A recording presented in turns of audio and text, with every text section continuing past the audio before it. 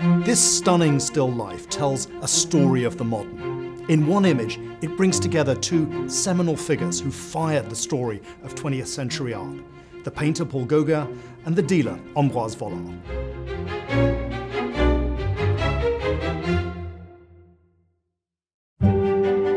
In 1885, we find Gauguin really finding his mojo. His style has evolved from the feathery, fast brushwork of his Impressionist period, and in this still life we can see how it's evolved into something richer, deeper, more meaningful, and more mysterious. We can witness what close attention he's paid to Paul Cézanne at this point, in the odd sense of space, the way that these constructed parallel brushstrokes fit together, but also in the way that the forms have a monumental solidity to them.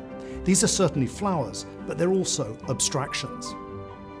More than anything, there's a sense of atmosphere and mystery here that's 100% Gauguin's own. This is clearly a step towards Pont-Aven and on to Martinique and Tahiti, and the highly expressionistic use of colour and form that will characterize Gauguin's later symbolist work. Gauguin is one of the greatest colourists in modern art, and the bright blue background here gives an almost spiritual intensity to the work, evoking the lapis lazuli, the most precious of all pigments used by artists during the Renaissance. In 1885, Gauguin has settled in Copenhagen with his wife Mette and their children. Here we see him reimagining the traditional genre of the still life by bringing together several objects which are very meaningful for him: the vase, the plate, and the mandoline. He's already on the way to creating a sense of personal mythology. He combines these meaningful objects with the very corner of a painting by Gauguin, an artist friend, and a picture he owned and took with him to Copenhagen.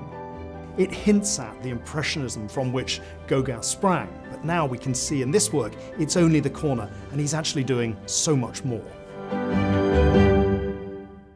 By 1922, this painting belonged to Ambroise Vollard, perhaps the most important single promoter of the avant-garde in Paris in the early 20th century. This is from a group of works recently restituted to the Vollard heirs, including A Judgment of Paris by Renoir and a seascape, and also a beautiful work on paper by Paul Cézanne.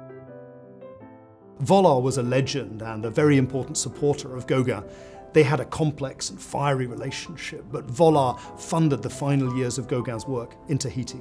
From showing Cézanne in the 1890s through Picasso in 1901 and Matisse, on through the early years of the 20th century, Vollard is really the key figure in showing shocking radical art in Paris. He was also responsible for many innovations within the world of dealing itself, from paying stipends and buying out studios and curating one-man shows. These are practices that continue to influence the art market today. Rarely is so much history packed into one beautiful image as this, and it's a great privilege for us to be offering these works on behalf of the Vollard heirs at Sotheby's today.